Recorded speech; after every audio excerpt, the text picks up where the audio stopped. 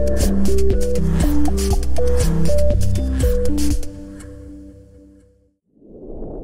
welcome to MediatorPodcast.com, a podcast and video series about mediation, negotiation, and collaboration.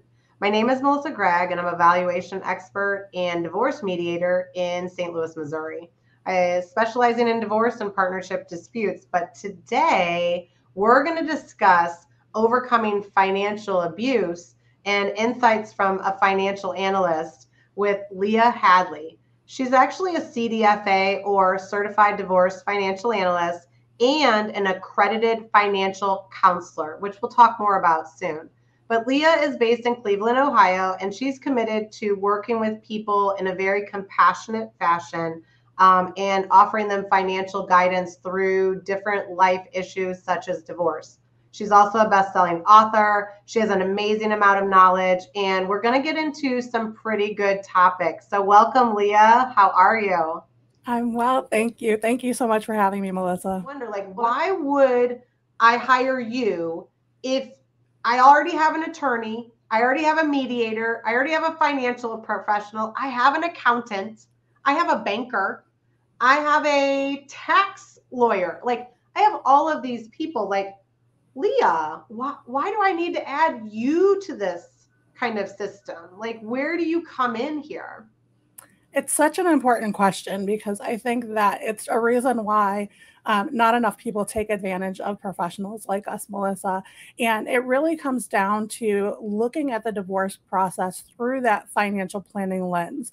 So looking at not just what does this division of assets mean for me today, but looking out into the future and how can we position you so you have the most financially secure future going forward.